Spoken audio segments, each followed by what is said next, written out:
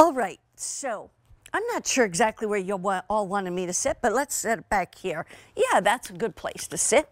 Okay, so in the meantime, let's go back to these. Of course, the milkweed butterfly bouquet live plants. As Sandra was saying, it really does help for the pollinators, for the bees, the butterflies, etc. And then it also happens to resist deer. It's also drought tolerant, so that makes it nice. But these are brand new, and it is a gorgeous plant for $27.72. We're going to talk about them. You're going to get one in orange, one in pink, one in yellow, one in white, and it's zones 3 to 9. So almost anywhere you can go ahead and let's leave these here if you don't mind. Thanks. Okay, so in the meantime, let me bring in someone from the Wallin family. I think it happens to be Derek tonight. Hi, Derek. How are you? Hey, how you doing? Long time no see. I Happy know. to see you. It's wonderful to see you too. So let's jump in with this wonderful milkweed butterfly plant. Tell me about these and the colors, and if we've never actually had a butterfly plant, what do we need to know about it? Yeah, well, definitely. What we're looking at is a beautiful mainstay in the garden. It's a perennial. It's tough as nails, but it does a huge service to the ecosystem and specifically the monarch butterfly. As society has gone on, just by certain things we do with farming practices or whatever, humanity has sort of diminished the monarch butterfly population, a lot through pesticide use and so on and so forth. That being said, the plant that the monarch butterfly lays its eggs, there's only one in the world, and it's this milkweed right here to grow its caterpillars on. Those plants have been sort of removed from the wild, just from farming or whatever.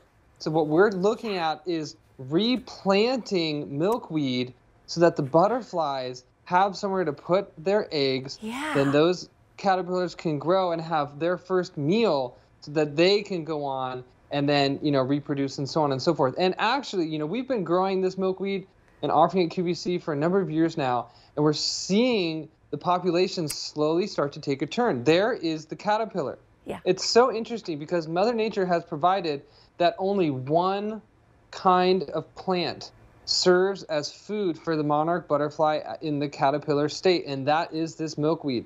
So when there is no milkweed in the wild, there are no monarch butterflies. And the numbers of milkweed, oh wow, look at Sandra. That's so awesome. Yeah, there's Sandra right there.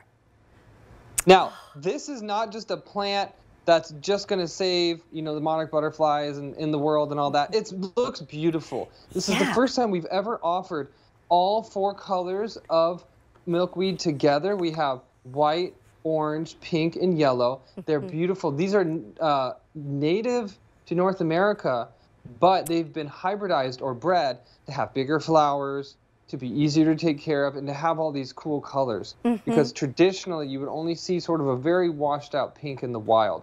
So with all of these colors, it's beautiful in your house, and it's also serving a very great purpose to help keep the monarch butterfly from going extinct.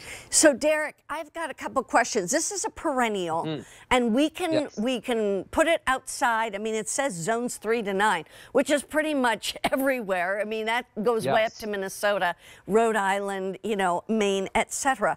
But then, now, what kind of sun does it need? Usually, these kinds of plants love sun. Is that right? That's right. These love full sun. When you get these home, you're going to get 4 plants this size.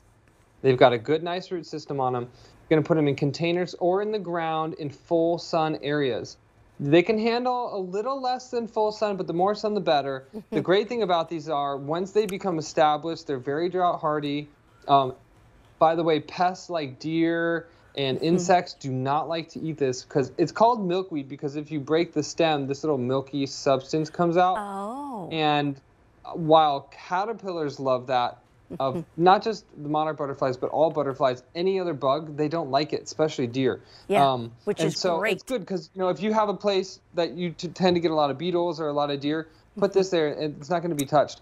Also, because these are native to North America traditionally, and what we're looking at is just a superior version of the native, these are going to grow great anywhere you put them because it's used to our soil, our climate, so on and so forth, which makes this real mainstay. I mean, there's so many exotic things we can plant from all over the world. Right. May or may not take to, you know, our climate. But the milkweed definitely does, because it already grows, you know, in the ditch by the farm. And so, it, you know, and here's the colors. I want to look at these because these are outstanding colors. They mix excellent in the garden. If you didn't care about the butterfly population, you should still grow this. By the way, swallowtails, they love these too. All butterflies love this, but particularly the monarch butterfly, because it's the only house or hotel for it to lay the eggs. Now here's the pink. Look at that. It's a rich, deep pink. And it's got these little white speckles on it too, which gives this nice multicolor look. And as these grow in the garden, if you allow them, they will naturalize and they'll kind of spread out. Excellent. These do great in containers too. Right. And then here's the white, which is actually very rare. This is not something that you see very often.